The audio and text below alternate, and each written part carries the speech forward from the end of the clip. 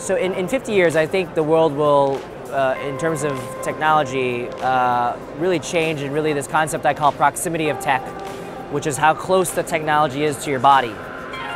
And right now, it's kind of silly. We like hold things and we wear things, and it's kind of at our hands, right? And our feet, right? And we might put it on, over our faces, but the whole point is just getting it into our eyeballs, into our ears, into our stomachs. Ingestibles are already a thing.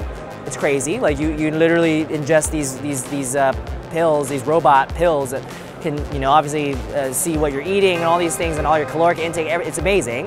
And then, you've heard of startups like Magic Leap, where they're doing like, AR for your world, where I should just be able to load my email and do this and like do this, right? Like that's literally what will happen, I think, in 50 years, is everything will just come inside. And that to me is really, really exciting. Many applications that today we perform unassisted will in fact be assisted operations. So a surgeon or a nurse in a hospital who's working on a patient will have an angel on his or her shoulder looking over him or her and offering helpful guidance when perhaps he's about to make a mistake. Should I contact the ground station?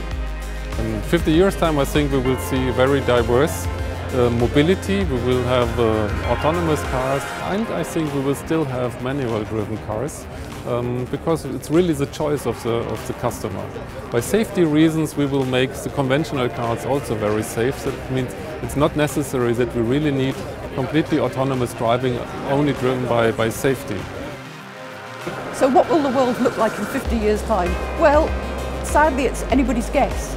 So there are projections where the world is fantastic, we've got rid of poverty, we're all living in some kind of harmonious situation, we've all got technology at our fingertips. And there are other projections where the development of technology might lead to things like really wide-scale unemployment, and it might lead to people really being hooked into their machines. We could, I think, reach a much better world where people are living a more human life, in fact, as a response to this technology.